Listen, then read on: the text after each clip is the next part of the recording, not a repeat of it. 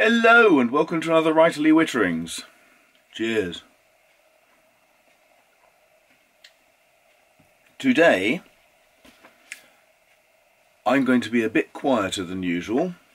I have a simple problem, which is I'm getting over a dreadful cold, so the throat isn't functioning very well. So I thought rather than giving a long talk today, I'd do a simple one.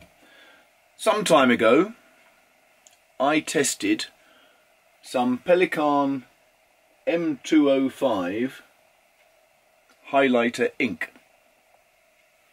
But then that delightful fellow, Chris Curtis, sent me this. Let's have a look at what's inside and give it a quick test. First of all, what was it that Chris actually sent me this time? He sent me two things. One was this, a second type of highlighter ink to complement the first one he sent me. But this, of course, as you can probably see from the packaging, is not yellow so much as green. So it's going to be interesting to try that out and see how it works. But what was in this box? Well, Kaweco. A lot of you will know already that I really like my Kaweco pens. I've got two sports. This is the aluminium version. I've got a lovely brown plastic sport, but I like my Kawecos. They're nice little pens, they work extremely well, and they come with these interesting boxes. That is rather nice, isn't it? Let's see what's inside. Well, a little sticky label which has decided to go walkabout and I can't pick it up. There we go. A sticky label, Kaweco. And we have some Kaweco ink cartridges in the highlighter yellow. A little instruction manual which is pretty basic stuff. We have a cartridge converter. Now, these things hold tiny amounts of ink. I rather like that in a note-taking pen though, because if I'm out and about and I want to take a bunch of notes, that's fine. There's enough ink in one of these cartridge converters to do just that. But it also means I get through that pen fairly quickly. So in a day or two, I can change it for some different ink, which is nice. I like changing my inks. This itself is the pen, a little Kaweco Sport with no clip. When you buy a Kaweco, you have to buy the clip separately and attach that on. So generally it comes as a pocket pencil, which is very easy to fit in a pocket. They are only small. If you were to try to write with it as standard, it would not be very easy to write with because it is very small. It falls down behind your hand here. But when you post them, all of a sudden it becomes a full-size pen and very, very effective. They are light, they're fairly thin plastic, they're very simple design. Again, apologies for the cold. They tend to come with a free cartridge. You put the International Standard cartridge, press it down firmly, that will fill the feed and you're ready to go. What is different about this pen is, as you can see, it's got a massive nib. This is a 1.9mm stub nib. It is a gloriously fat nib.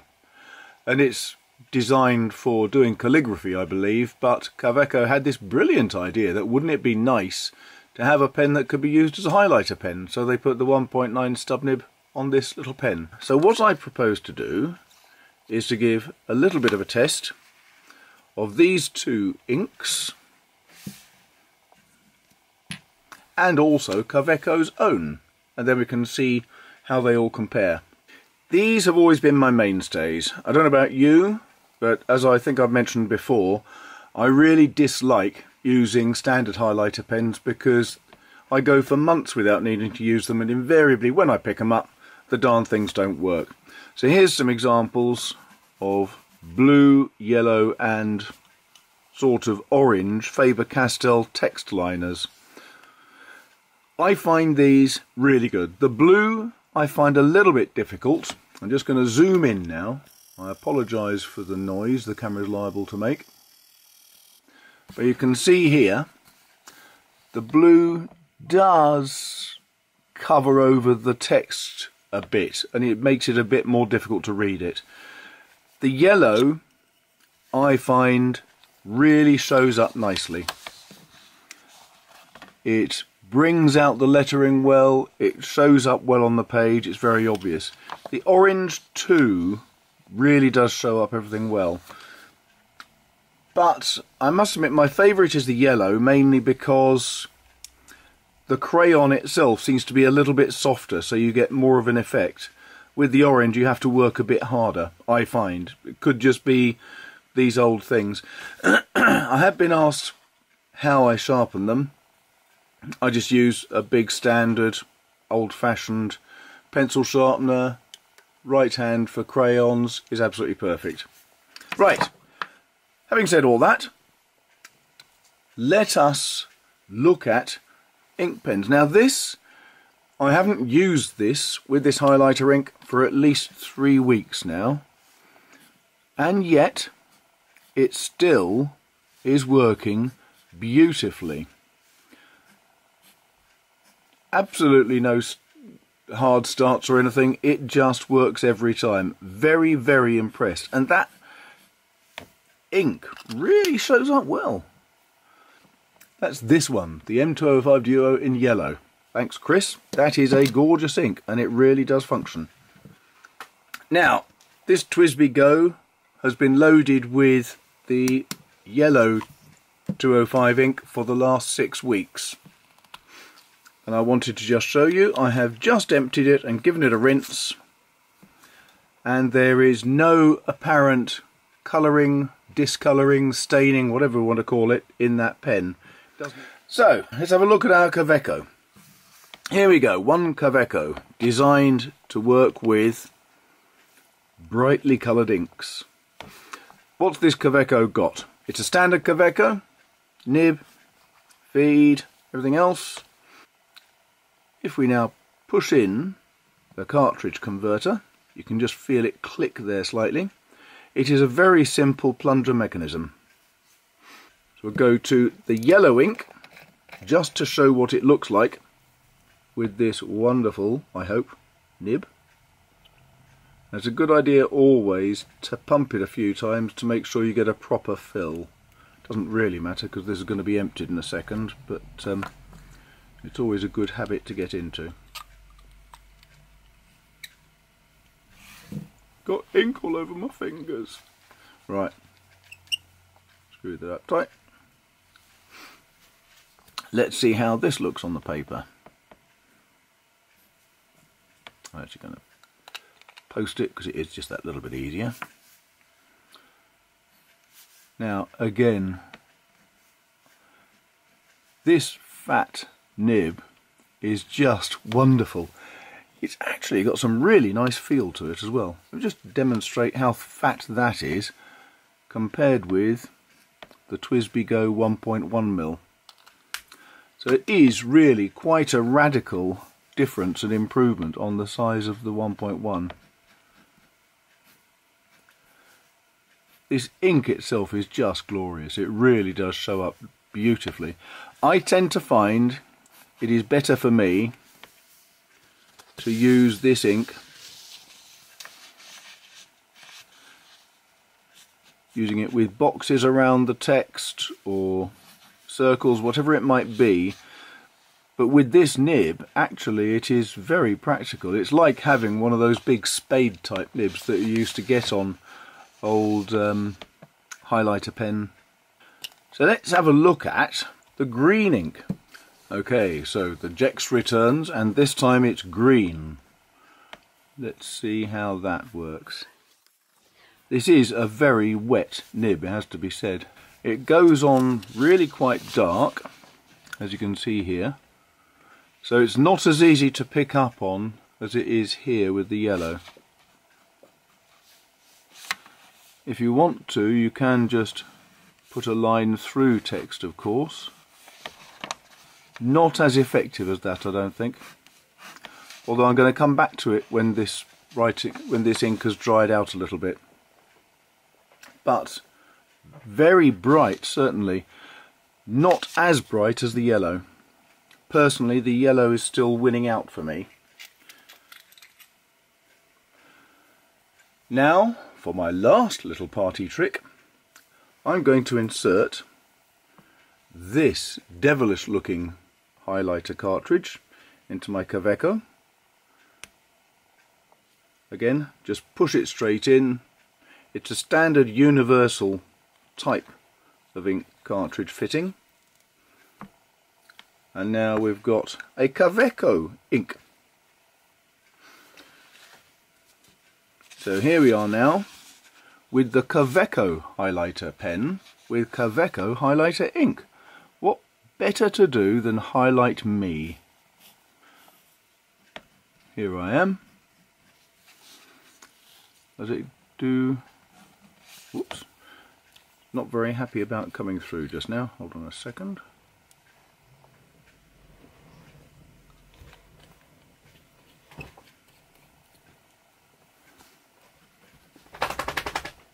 This is now working fine, but there is something that I have to say which I find quite interesting, and that is that if I try to write with it as normal, it's been extremely reluctant to obey. Now, I'm having to go over that quite extensively. I put the cartridge in and there didn't seem to be any ink flow at all. But what was odd was, as soon as I put it onto a bit of blotting paper or tissue, the ink would flow fine. But there certainly seems to be something that this nib isn't too happy about. It could be partly the paper, of course, I don't know. But it's not as easy and free-flowing as the Pelikan ink was. Which I find strange, because obviously this ink is designed for this pen. So it does seem peculiar. Let's just go up here. If you want to draw a line through text, it isn't too happy about it. If you want to put in a square, then that's good, that's fine. However, let's just compare these. Now, the Pelikan 205 ink is really bright and stands out wonderfully well. Doesn't matter whether it's the green or the yellow, it really does show up. This blue Faber-Castell pencil is not so good. The orange is good, that stands out well. The yellow's good, that stands out quite well. But not as, oh my god, am I in your face or what, as the Pelikan. The Kaweco, again, is a little bit more muted. It's a little bit more subtle. It does work very well, but I think it has to dry slightly before it starts working. And certainly you're better off if you go over things a few times to highlight them properly. So strange that the pen and nib combination is less happy with the ink designed and sold for it compared to the Pelikans and so on, which really were very, very smooth flowing inks. And there's one other thing I've got to show you, and that is these inks are brutal. And on the back here, this is the Pelikan, this is the green Pelikan, and they really are coming through so extensively that they're marking all the pages behind. I say all the pages, they've gone through one definitely, and it's actually coming through the second sheet behind. As you can see here, there's the green Pelikan there, this is dots coming through from the yellow Pelikan. So it really is pretty brutal stuff. You've got to have good quality paper, I think, for these to work. Certainly doesn't seem to work terribly well with cheap copier paper, which is what this is. Interestingly, although the Kaweco ink is coming through, it's not showing up on the second page, even though I've had to go over things several times. Don't forget, this is Pelikan ink going through once. I just did one outline of a box and it came through that fast. What do I like about this combination? I do like the Kaweco pen. It is a delightful little pen. It really is. So easy to shove in your pocket and use. That lovely little pen. So here we go. We have a whole bunch of highlighter inks demonstrated here. We have pencil. We have Pelikan 205 in yellow, Pelikan 205 in green, and then a number of Kaweco attempts. Now, it has to be said, and I'm looking through the screen of the camera, it is blatantly obvious to me that the best, if you want a highlighter that's really going to leap out and grab you, it's Pelikan. It is much brighter than the Kaweco. It's quite a lot brighter than the pencil. The green I like, but I find it a bit too dark. So it does highlight well, especially if you're doing a straightforward word or something similar. But it is very dark. It doesn't quite jump out and grab me as the yellow one does. But there is one thing you have to be aware of with all of these. If you're working in an office and you want a highlighter pen, if you're a student, you've got photocopies of books, you want a highlighter pen, that's all very well, but be aware of one risk, which you will never get with a Faber-Castell pencil. That is, they really come through strongly. In fact, the Pelikan inks came through to the second page, and I'm not sure how visible this will be, but the green has come through here and here. The Pelikan yellow has come through here, here, here. On the second page behind it. Right on something that is unimportant behind it, because otherwise you're going to highlight on the first page and then flicking over you're going to be checking to see what you wanted to highlight on that page as well. It'll waste a lot of time. General flow and everything else, this Pelikan ink is superb. And the nib on this Kaweco means that you can really highlight well. It shows everything off beautifully. It is a lovely nib. Do I like this pen? Yes, I do. It's absolutely superb with Pelikan inks. What do I not like about it? I don't like the fact that it really doesn't seem to want to work with this cartridge. Now, I have been experimenting. If I put a bit of blotting paper there, the inks does start to flow.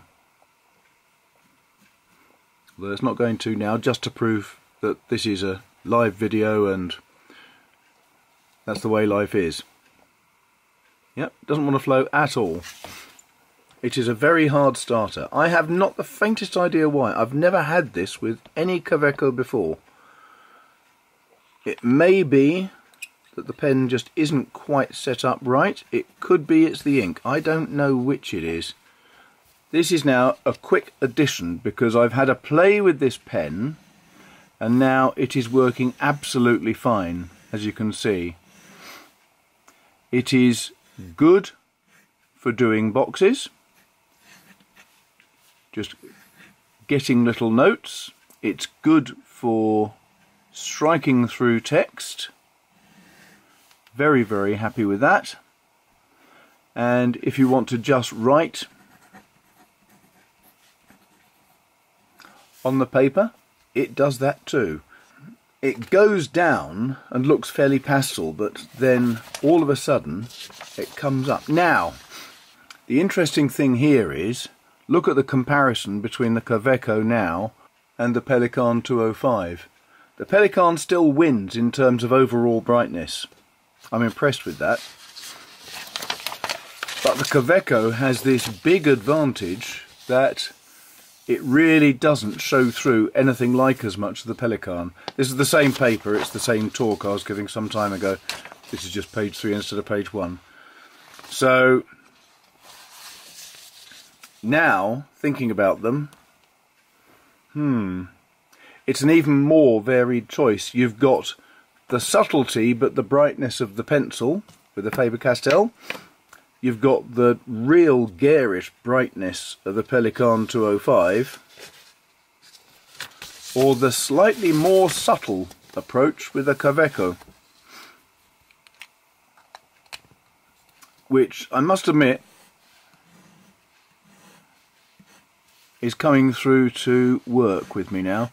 It's a strange, slightly greenish tinge rather than the very, very bright Pelikan yellow, which makes it seem a little bit more subtle, but certainly here that is showing up really, really well.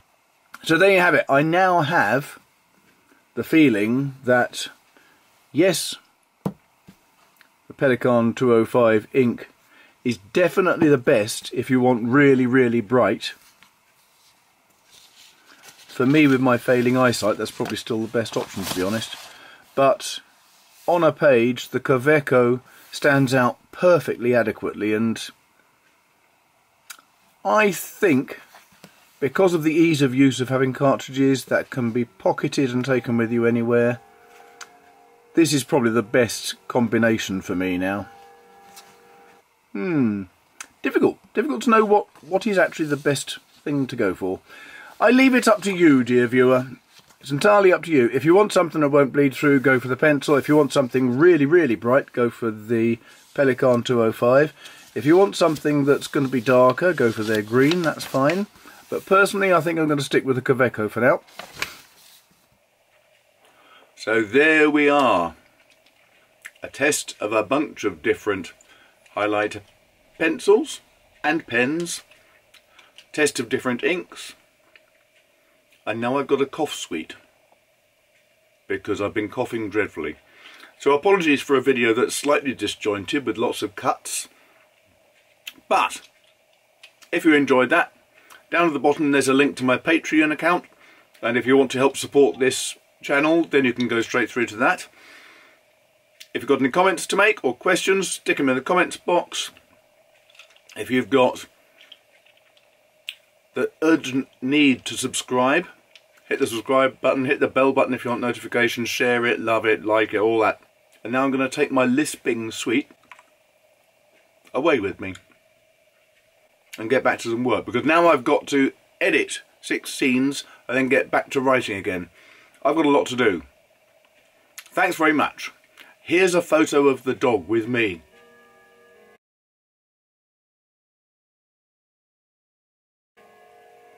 Thanks a lot for watching. Take care. See you soon. No, I'm going now. Bye-bye.